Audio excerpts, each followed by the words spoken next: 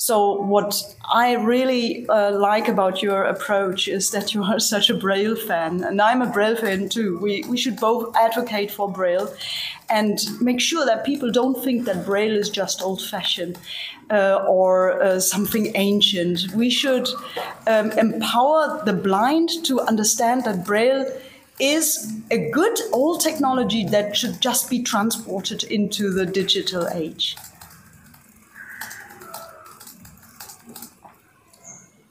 There is digital Braille. We can continue modernizing Braille, and I have a Braille device right here that I'm using as a deaf-blind person. It's my access to spoken language as well as to books.